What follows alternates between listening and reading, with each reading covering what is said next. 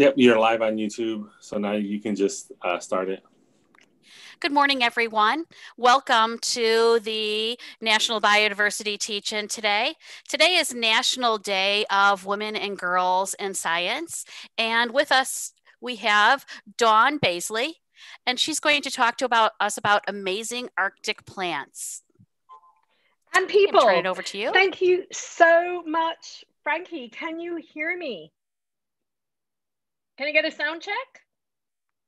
Yes, we can hear you. Awesome.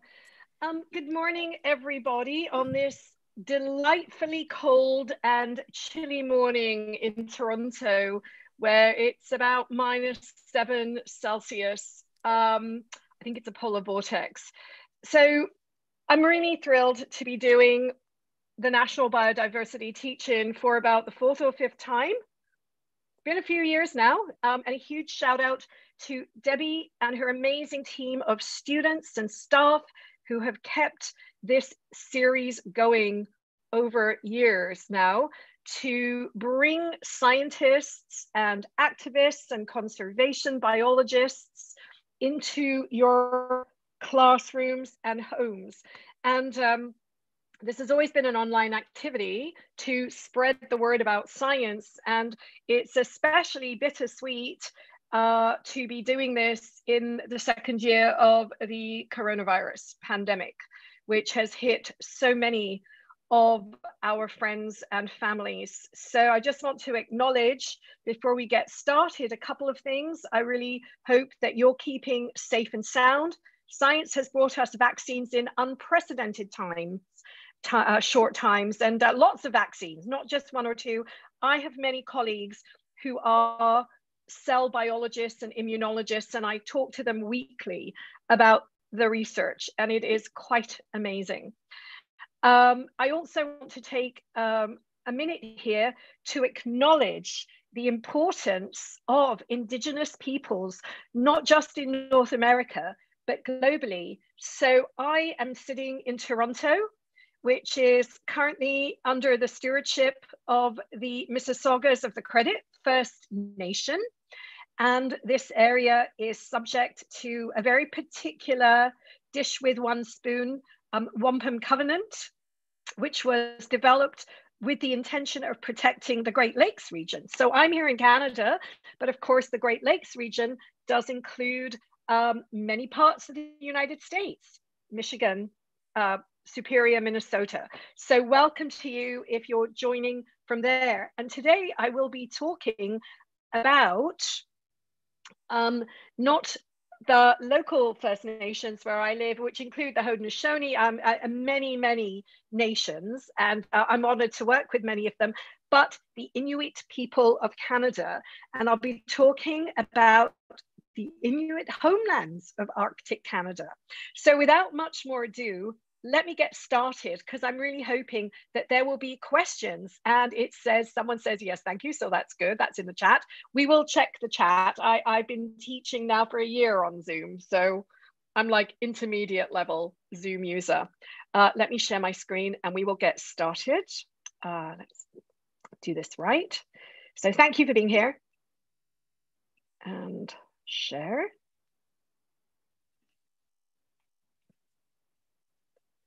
And start. Here we are.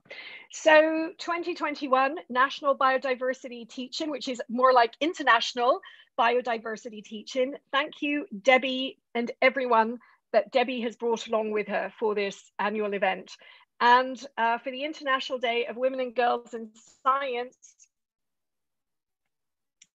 I just want to acknowledge that we're not discovering the role of women and people from equity-seeking groups, whether people of color, Black people, Indigenous people, people from other equity-seeking groups who have made important contributions. We're actually rediscovering the roles, because I have gotten to work alongside a history professor looking at women and their roles and contributions to horticulture and botany in Ontario, the province where Toronto is, in the 120 years ago. And it turns out women were doing all kinds of things in botany, and they were recognized at the time, and often what they did has been kind of lost from the record. So when it comes to women and girls making contributions to science, they've always been doing it. You'll always find them there. Just have to look for them. So I want to turn to amazing Arctic plants and people and climate change. Frankie, can you give me a thumbs up if I'm doing okay? You can do a reaction. I'm just hoping I'm being heard. So I want to cover in today's talk for all of you, Arctic ecology and biomes, ethnobotany, how people use plants, and food security. And you don't always think that plants are important in the Arctic. You think about like seals or caribou, but plants are like really, really important. I'm going to be telling you some of the names of the plants in Inuktitut. That's the broad range of Inuit dialects across the Canadian Arctic, but it will be Inuktitut, which is the language spoken in Nunavut. And this is a photograph of my teacher, Mina Ishulutak, who always tells me what a terrible accent I have. So apologies in advance, I'm going to be saying things wrong. And you can see her here with the traditional kudlik, the oil lamp, and I've got one behind me. I've got some props at the back that I'll show you. So we'll be doing some language teaching as well today, and some Latin names, not just English. Okay, so Arctic and alpine plant life forms are very recognizable because people are taller than the plants. And you can see here, my former student, Andrew Tannett-Zapp, he is looking, standing on a mountain in Tromsø, Arctic Norway. He is standing on a snowpack in July, and all around him are tiny, tiny plants. And in the top right of this photo, you can see this cushion plant life form, which is very typical of Arctic plants. It's actually creating its own microclimate, believe it or not. And if you want to get a good photograph of an Arctic or alpine plant, which are tiny, you have to get right down on your hands and knees. And the man we can see lying on the ground is actually in his 80s. And he was on a trip, an ecotourism trip to the Arctic with a wonderful Canadian family-owned company that I work with doing public science called Adventure Canada. And it was his lifelong dream to go to the Arctic and learn about Inuit culture and see polar bears and learn about the tundra. And I actually got him to lie down to take photos.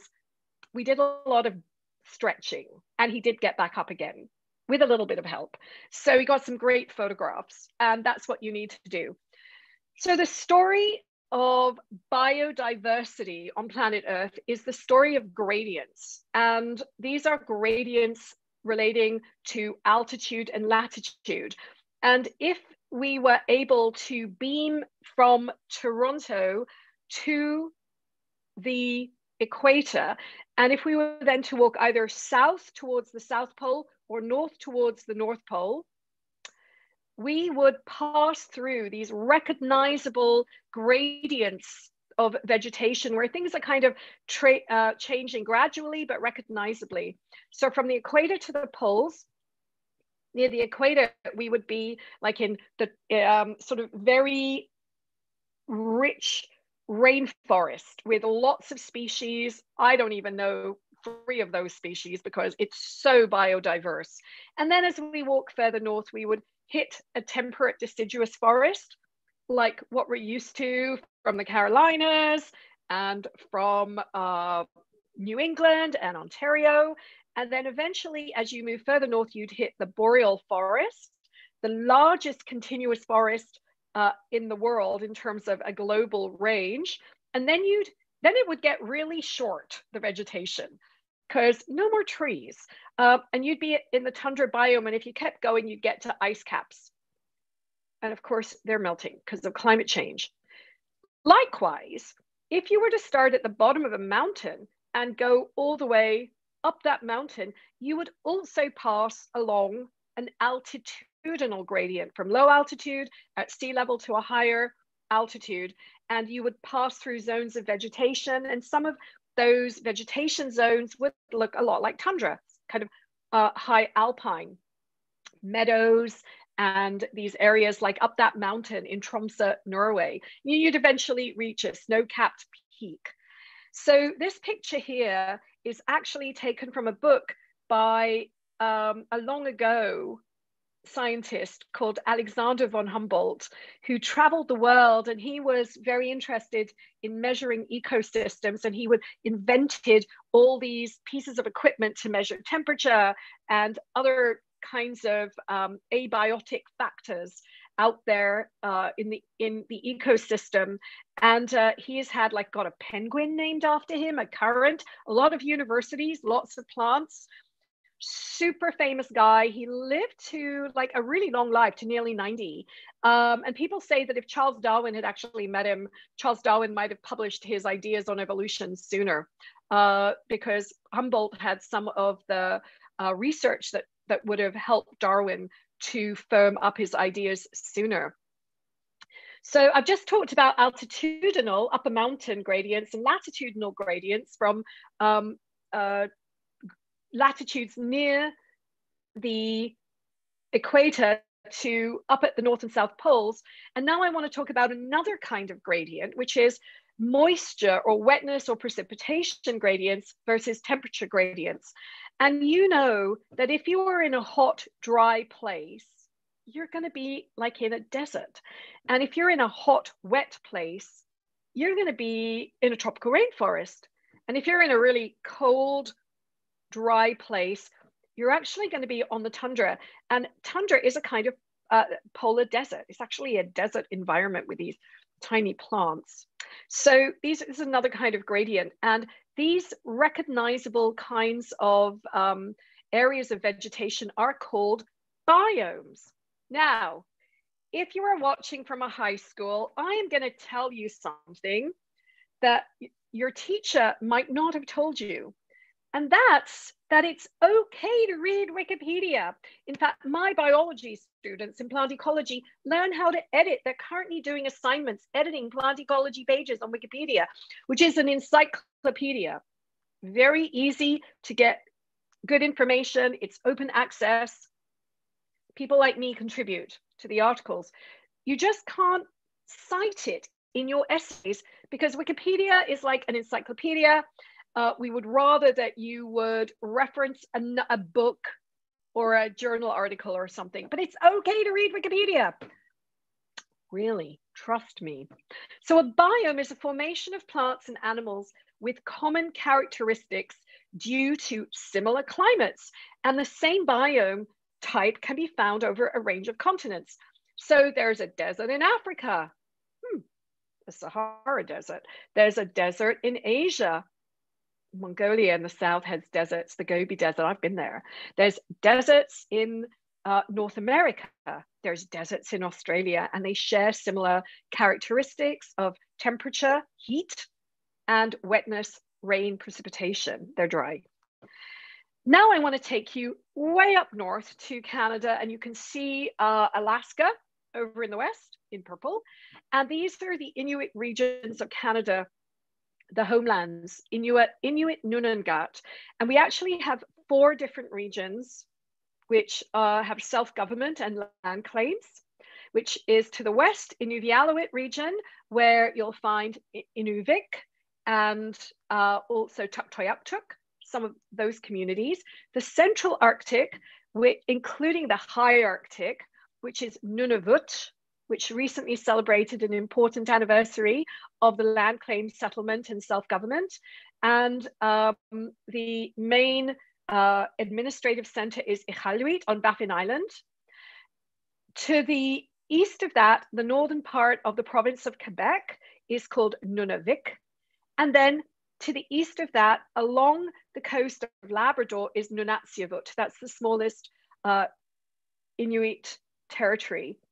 And these areas are all above the they're all in the regions of permafrost, many of them in the Arctic Circle. Some are subarctic, but have tundra biome characteristics.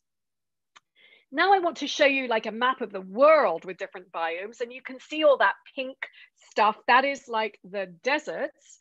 And if we draw this gray line from west to east along this like latitudinal gradient that's the same latitude, the first thing that you can see is that gray color, which is the tundra, interfrost and permafrost zones. They come much further south in North America than they do in Europe and Asia. So all that gray on the eastern part of like Europe into Asia is Siberia. But you'll see that in Europe at the same latitude, it's light green, which is boreal forest and even some temperate forest like we see in like the Great Lakes region, South, New England, Michigan, Wisconsin. Why is that? Well, a couple of things I want to point out to you. So the big blue star asterisk-y looking thing in North America is by some of the highest Arctic places. I've been to just north of that, where it really is ice cap polar desert. Yes, I've been to Greenland. And you'll see Tromsø, which is in Norway. It's Arctic Norway. They have a fabulous university. If you ever have a chance to study in Norway, go to Tromsø University. It's amazing. And then you can see that there is this brown arrow that I've got on the ocean. And that is the Gulf Stream. And it is bringing warm water to Europe. And that is causing warmer climates. So what that means, it says, oh, Donna, thank you, says, we have boreal forest on Mount Greylock in Massachusetts. Yes, you do. You do. I spent a great 6 months at Harvard Forest, central Massachusetts near Quabbin. Excellent place. Okay. So here's Tromsø Botanic Garden above the Arctic Circle. And you can Botanisk Hage, that means botanic garden. And you can see it here, lots of tiny Arctic plants, lots of good signage showing warm water currents and cold water currents along the eastern coast of Greenland. I always take photographs of signage and what is going on here. Can you imagine my utter shock to see the provincial flower of Ontario, where I live, huge border with New York State and Michigan, Detroit. You know where we are if you're in the Great Lakes region. Here's our temperate forest flower, the trillium, and it's flowering in the Botanic Garden in the Arctic in Norway. I'm like, whoa. And that's because of that ameliorated climate. But going around the Botanical Garden, you actually see the usual Arctic and alpine life forms. So if you go up the mountains that border the city of Tromsø, you go up high in the alpine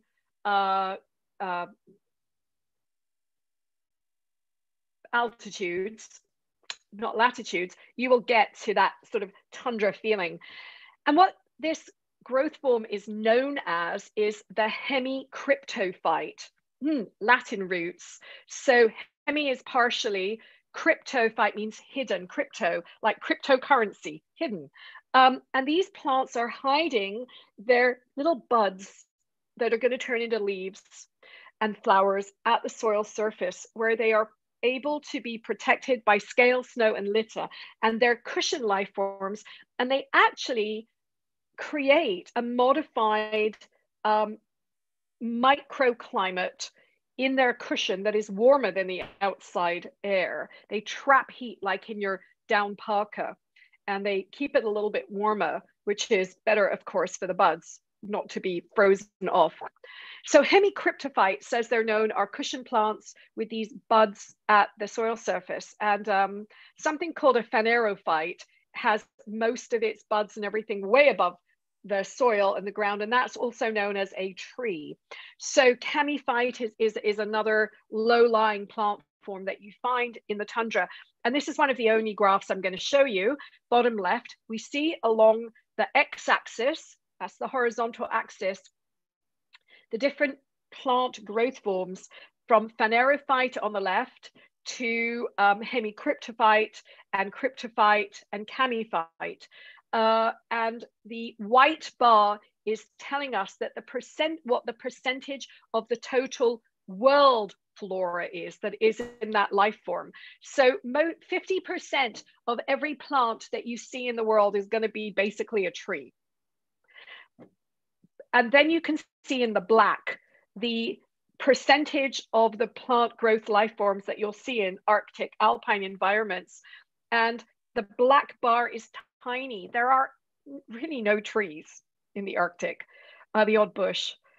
Most of the growth forms are these camiphytes, hemicryptophytes, and cryptophytes, because if you grow above the snow, that -50 wind is going to just shear you off. It'll freeze you to death, right?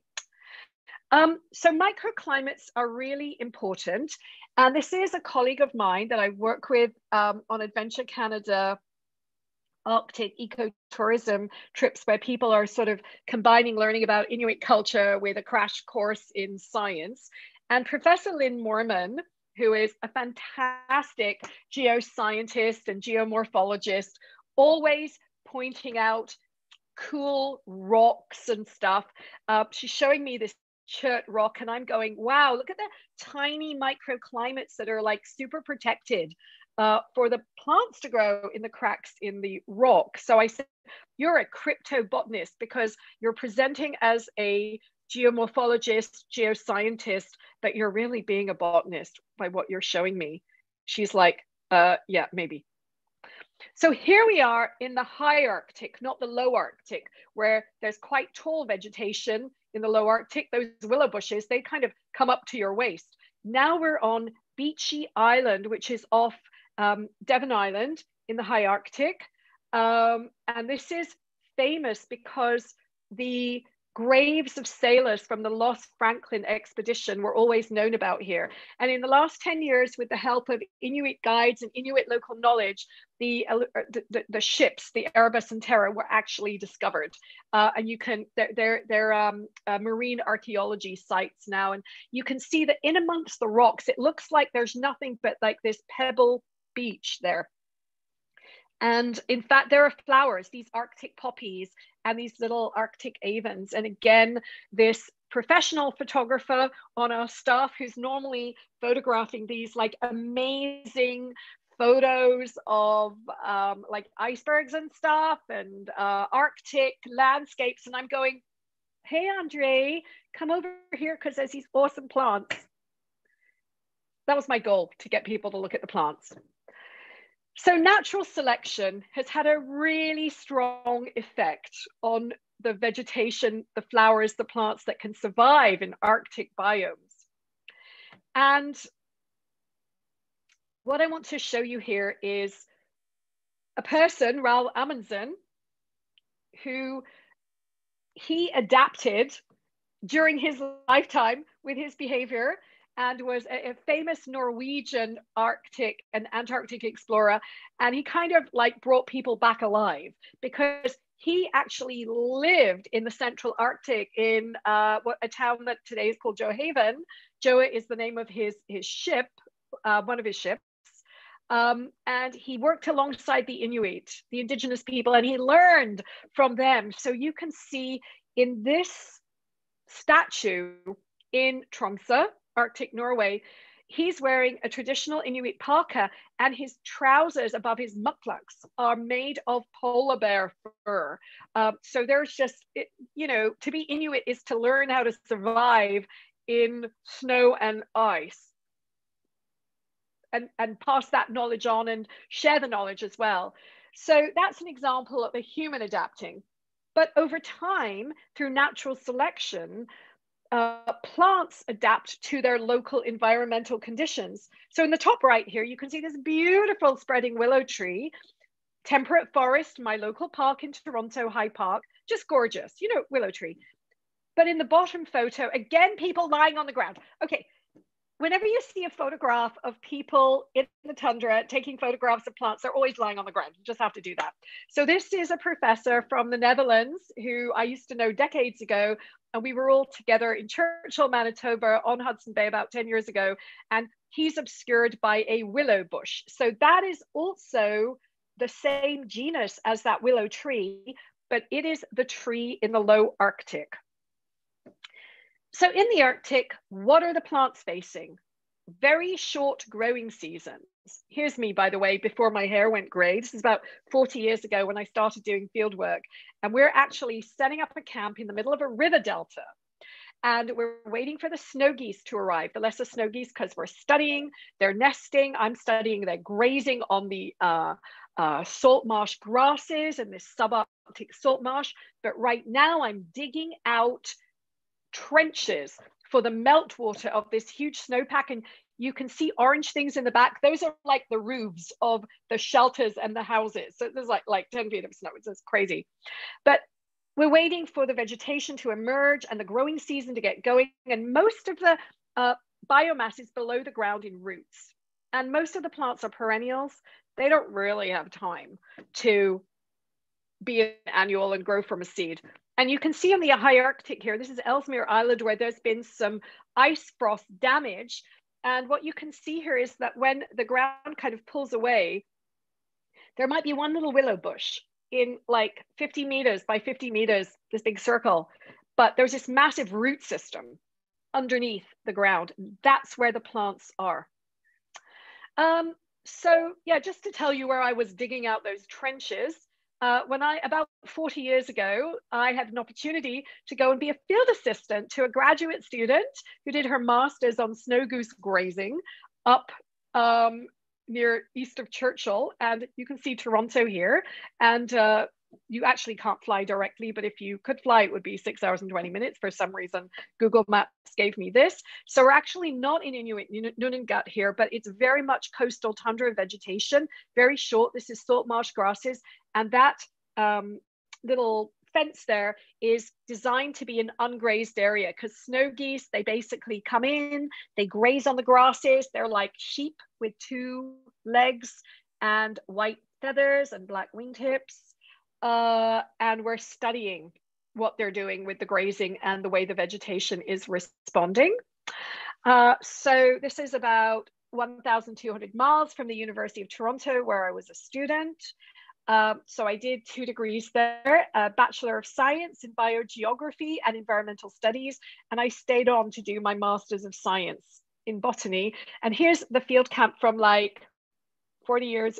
Actually, this isn't 40 years ago. This is about 25 years ago, and I was recently up there a year ago, and it's changed even further. And one of the things that's really changed is all those willow bushes have gone because with the huge numbers of snow geese, they've literally grazed all the area around and they've exposed the soil to the sun, and it's warmed up, and the salts have pulled up from an ancient sea called the Terrible Sea, and it's actually created saline conditions because Hudson Bay is brackish. It's not very salty. And a lot of these plants are not salt tolerant. They're not halophytes.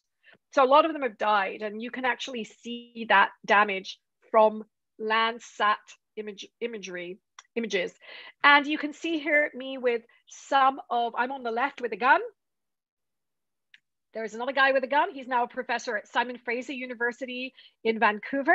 I think Sue Alton is a doctor, and the woman on the right was my field assistant, and she's a very senior person with Conservation Ontario. So this is us 40 years ago, before we knew what we were going to turn into. I would have been like 2021. We have the guns because there are a lot of polar bears. Churchill's known as the polar bear capital of the world. And that's what happens when you leave the camp without an electric fence and a polar bear comes to visit. Okay.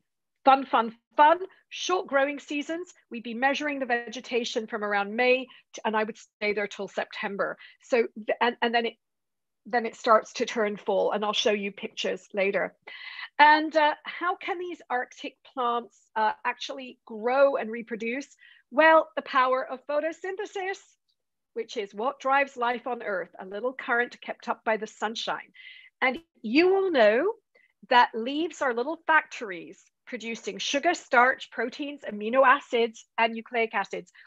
This is a textbook, a biology high school textbook from like the 1950s. And it's just awesome. I love this book. It talks about the leaf as a factory. I don't know who the workers are. No, they're not house elves. Anyway, the primary metabolites, those are the primary metabolites found in all plant cells.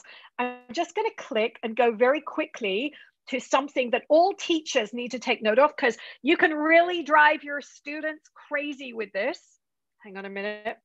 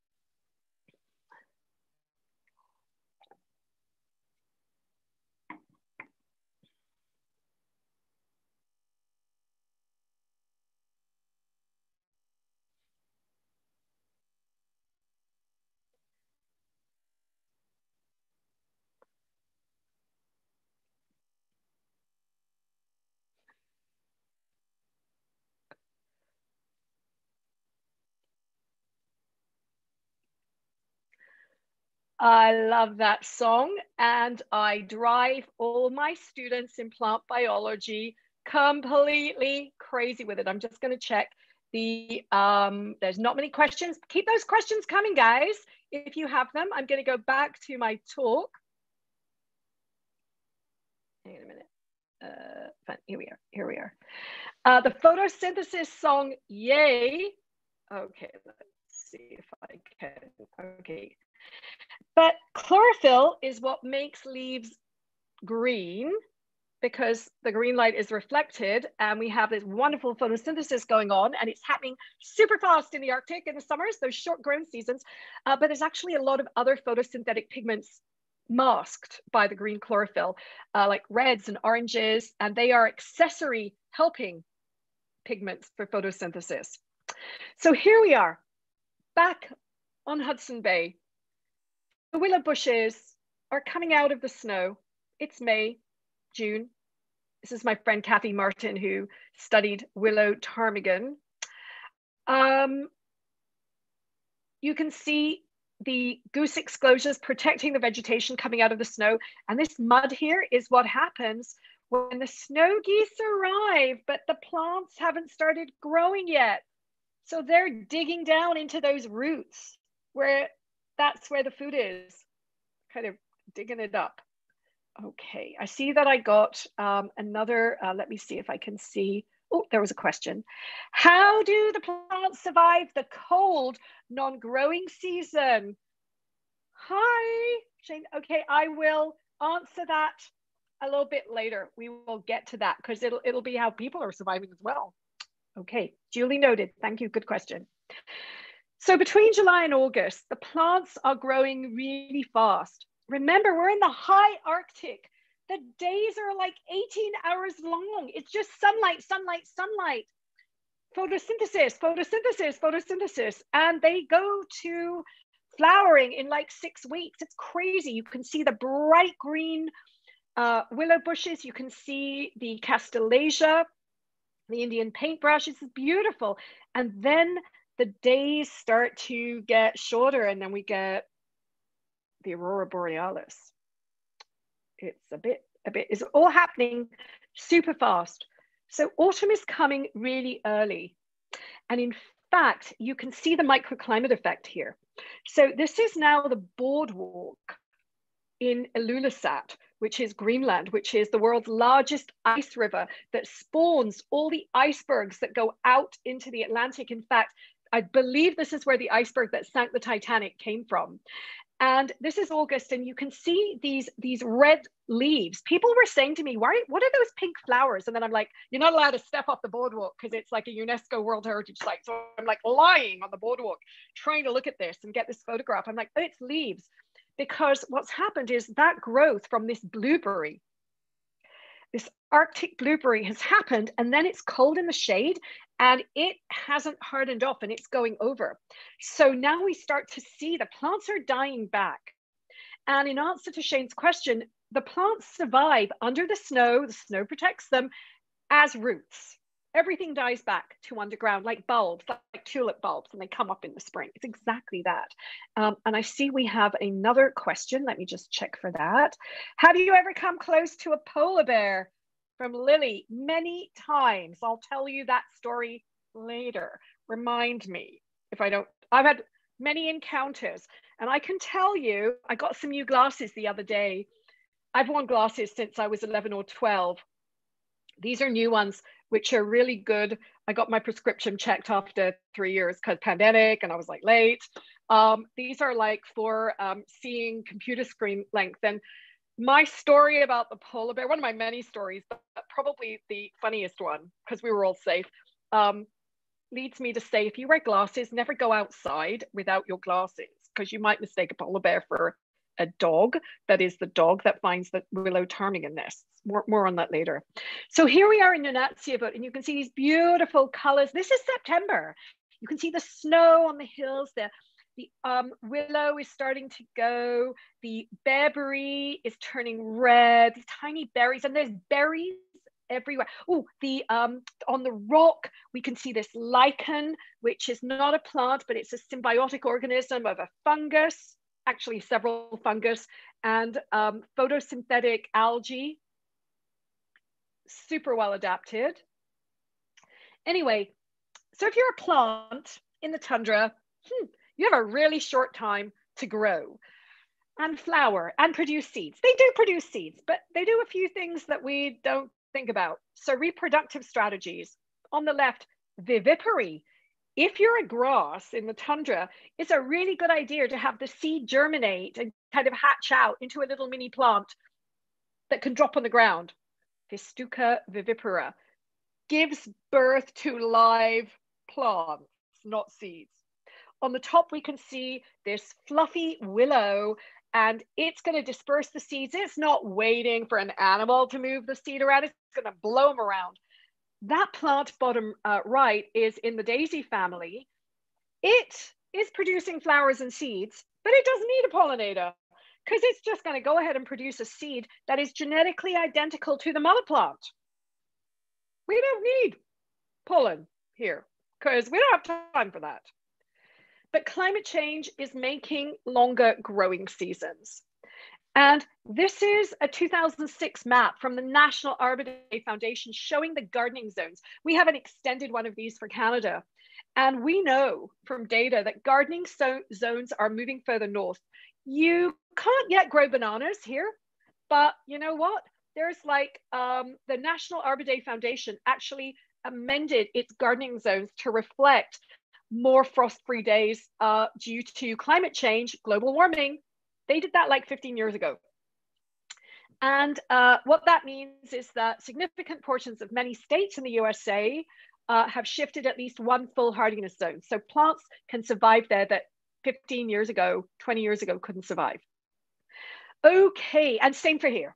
Same for here. We are seeing a lot of plants showing up in Southern Ontario that are new plants from here. They're migrating north. So how do we know what's in the Arctic?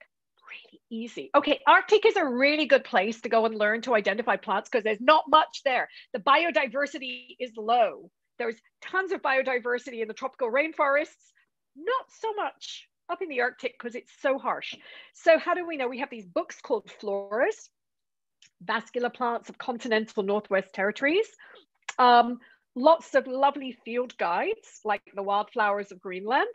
Really easy. Look at a picture. People say to me, how do you identify a flower you don't know? I look at the pictures first, then I key it out like a botanist. And these identification guides have pictures of the plants. They have maps to tell you where to find it, where it will be found. There's about 500 native species in Greenland, and there are some non-indigenous, somewhat invasive species, including Icelandic poppy. So 3 different ways that we identify plants. I'm going to wind up now. Actually, we're nearly at the end, so I can take questions.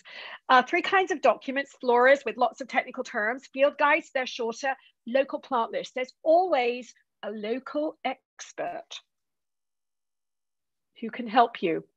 Flowering plants, we have those. We also have ferns and mosses, which are plants, but they produce little spores. They don't produce flowers. And here are some pictures of the symbiotic lichens, like the orange xanthoria and reindeer lichen. And here's some more crazy looking lichen, like the birds, the finger lichen, and this weird lichen on the top right. Oh, I hope you can hear me because it says my internet connection is unstable. And then this beautiful golden lichen. There's also a lot of algae. You can see on Ellesmere Island, this is super rugged looking, like a desert, but it's got green algae and bacteria, and they're bubbling up. So lots of ways to learn the species. And what about people and plants? The Inuit are up in the Inuit Nunangat homelands. Well, I do not like the 2nd year botany textbook's definition of ethnobotany because it says it's the study of the uses of plants for medicinal and other purposes by indigenous peoples, which kind of implies that only indigenous people use plants, but we all use plants and herbs. You know, Plantago major, common plantain was brought to North America by English people because it's a herbal, and it was known by First Nations as Englishman's foot because where Englishmen went, that was where the plant followed them. So yeah, lots about Inuit botany, botany and ethnobotany and uses of plants. So the Inuit, I'm just checking for questions. How many different plants would you say are in the Antarctic? Not very many, I think about 50. There's like a big ice sheet there, way fewer than the Arctic. And of course, no people. So what is the Aurora Borealis? The Northern Lights, where you get these electrostatic pulses in the upper atmosphere that are like green and purple. And there's also the Southern Northern Lights in the Antarctic. They're magical. They're amazing. Okay, sorry, I'm just going to go back to this slide here. So in the Inuit, and this is my friend Jen, who I worked with as well in her traditional Amauti. She had a baby, so I don't work with her much anymore. A few years ago, because she's at home looking at, she works, but she's a working mom, but with a little one. So the Inuit use plants as food, medicine, material, and technology. Traditional beliefs is important for plants. Plants are important for traditional beliefs in association with animals, sled dogs, story and song, arts and crafts, and just enjoying wildflowers, gardening. So plants are providing a lot more than food security. And I'm going to show you the kudlik, the traditional oil lamp, which would be, it would be fueled traditionally by seal blubber.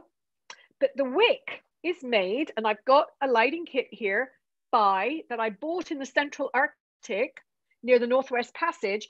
It's a mixture of moss and willow flowers, or it could be cotton grass, which is very fluffy, like a cotton bud. And you can see this lady here who is in Pond Inlet, Mitamatalik, has got the traditional lamp lit, and in the snow houses, which you might have known as igloos, but they're really snow houses because igloo means something, it's more than a snow house. The wick would be this traditional plant wick. There'd be blubber, that is Crisco oil in there, I can tell you, or olive oil. I run my oil lamps with olive oil and paper towels as the wick. And that oil lamp would be used to keep everyone warm in the winter, as a source of light in the dark winter nights when everyone is hunkered down, including the plants under the snow surviving, and also to cook. So plants are used throughout the year, even though they're only growing for a little while. So grasses, there are no trees to make willow baskets in the Arctic, but lime grass is used for woven baskets. And you can see the basket up here. And this is beautiful. the art of basket weaving has been revived. It was kind of lost, and now it's been revived again. And I've got things in here to show people. Okay, so that's a cool thing. Arctic willow. Oh, let's see. So lime grass, the Inuktitut name is Ivigak. The names vary across the Arctic. Arctic willow, used for the wicks. Ukpi stuputilu, which means stuputit are the fluffy seeds, and ukpi are the woody stems. And it is used in many ways.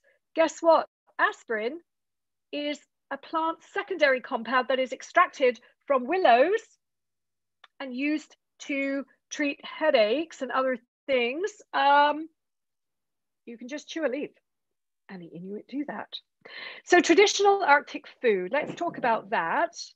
Normally we think of the Inuit as primarily eating meat, which is very important, and that provides vitamin C. And you can see the attendant when we were in Mitamatalik in the library with his two little boys, this beautiful sealskin vest with the narwhal in it. And top right is a colleague of mine, Ayupita, who's very famous. She's a lawyer and a filmmaker and an actor and a politician and an activist, introducing people who are ecotourists to traditional country foods, everything from muktuk, from narwhal to seal. So everyone tries it. Okay, for those of you who know about Tim Hortons and coffee shops, there is the northernmost Tim Hortons is in Mitamatalik Pond Inlet. But it's expensive because it's so far north. So food security in the Arctic means that Inuit really need to rely on local foods, because here's a can of Heinz tomato juice in the northern store. That's the supermarket up in Nunavut, Pond Inlet, in 2016, nearly 20 bucks Canadian. That same can is $2.40 in my local No Frills. So this is a huge issue, and plants are part of that. So there's a lot of gathering of, in this case, Kiguta-ginaktik, also known as Arctic blueberries. Also Parngait Parngakatilu, I probably just said that wrong, which is crowberry. That'll stain your teeth, black and blue. It's not as sweet as a blueberry, but it is an important food that is stored for the winter. Probably the queen of berries, I would say, is the cloudberry, known as the akpik or akpit, plural. And the Inuvialuit and other Inuit, people in other Inuit regions are really careful about harvesting this, because only one berry is produced by Rubus camimoris per plant, keeping an eye on Q&A. Oops, sorry. See if I can, okay. Do they ever get to eat pizza? Yeah, they love pizza. Yes, they do. Yeah. I have a question from the YouTube channel as well. And the question says, have you been able to do your studies this year with COVID? Do you have to worry about that? So in 2020, everything was cancelled. So let's talk his cloudberry. I'm just going to leave this here because it's a beautiful cross stitch, and I do cross stitch. And you can see yellowberry, salmonberry, bakeapple, lacco, Hurtron Malta, all over the Arctic. Swedes, Norwegians, everyone hoards cloudberry. If you get to IKEA, you can sometimes buy a jar of cloudberry jam. Strain the seeds out. It's a bit seedy. But let's talk about coronavirus for a sec.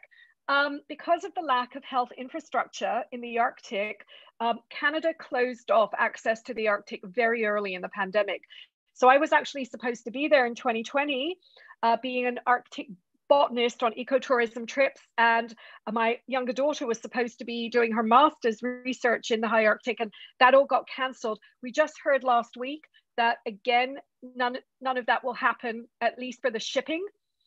Tourism and going in by ship. There have been a few cases in Arviat and other Inuit communities north of Churchill on the west side of Hudson Bay, and they were contained within family groups because everyone was inside, and we know that's how SARS-CoV-2 spreads. So there's been pretty much lockdown where there were one or two cases it was somebody coming home, traveling, and for the rest of us, it's not a thing.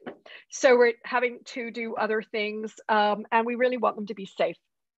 Okay, so that's really the situation. We don't know for graduate students whether they'll be able to get into the more remote regions this year, but certainly shipping traffic, not a thing. I just heard that. Okay, so cloudberries, part of the whole berry culture, fabulously delicious. Keeping an eye on the time.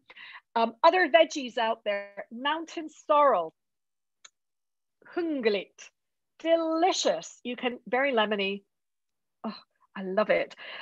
Sturdy grass that sailors would eat and collect for salads when they landed isn't really much of a thing for the Inuit, because I actually think that hunglit is tastier. I've eaten both.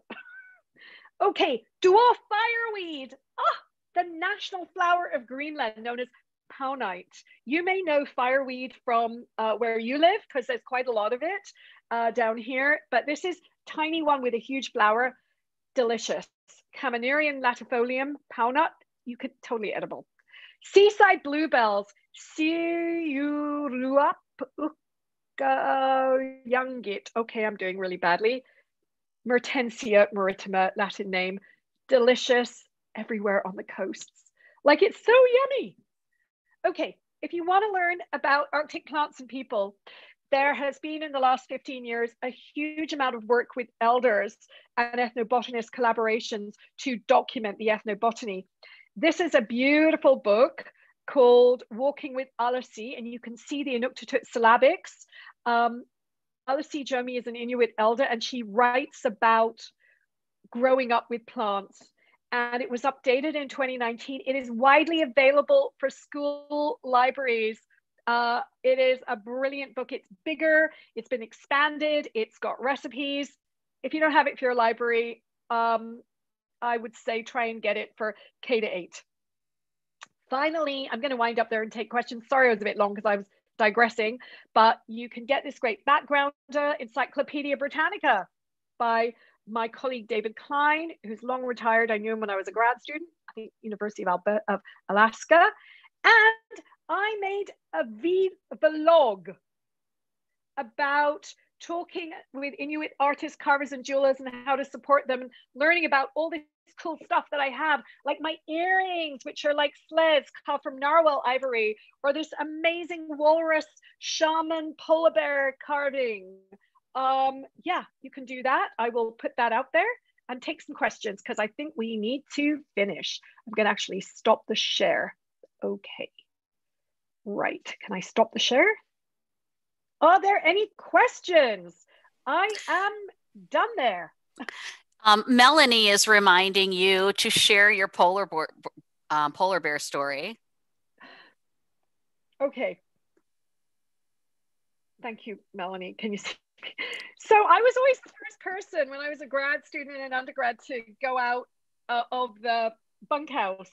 And we had two dogs, Jenny and Tasha, who are English setters who helped to find the nests of the ptarmigans so that the eggs could be weighed and the chicks could be marked and that stuff. And they were like these adorable, mainly white dogs with tiny black splotches or reddish brown splotches, and they would sleep in boxes at the head of our foot and head of my bunk bed, and in the upper bunk would be my friend and colleague Kathy Martin, who was their owner doing her PhD. So I would go out with my toothbrush, and I'd often be the first person, put the coffee pot on, and I would often not wear my glasses. So I'd go to the edge of the island, dip my toothbrush in the river because it's all super clean, no beaver fever or anything. Put toothpaste on, like be brushing my teeth, and I'd be in my nightie, go out. And one time I went out and I could see out of the corner of my eye, like this white shape moving around. I thought, oh, Tasha or Jenny, one of the dogs must have like got up when I got up, and I'm like brushing my teeth. Then I go back in to the bunkhouse and I look at the two boxes and I see two dogs, and I'm like, what was that white thing out there? So I put my glasses on and I run out. There's like this polar bear And there's like 10 field biologists sleeping. That was before they put electric fences up because they were staying, the scientists were staying longer into the season. No, most scientists were leaving by the time the snow geese migrated at the end of July, and then there weren't so many polar bears, which congregate there at the end of September to go back out onto the sea ice to hunt seals and stuff. So after that, the rule for me was always wear your glasses so you can spot the polar bear and not mistake the polar bear for an English setter, whitish dog. Sorry. I have lots of other stories, but that's kind of the funniest. Any other questions? Oh, we have some questions. Try and do them. Yeah, did I ever see a narwhal? Don't forget your polar bear story. Tim Horton and Clavry's magic. Nice, thank you. Did I ever see? You know what? Narwhal are really difficult to see, and I did once after many, many trips. Oh, yeah. You just kind of see these things in the water. Hard to spot. Okay, Frankie. Well, we thank you very much for your time. I think so. It's 10 o'clock. So we thank you very much for your time and for teaching us about Arctic plants. We hope to see you again next year. Likewise, have a good day. And I wish you all to stay safe and sound and listen to the science. Yes, you Wear as those well. masks. Thank you very much. Bye. Bye-bye.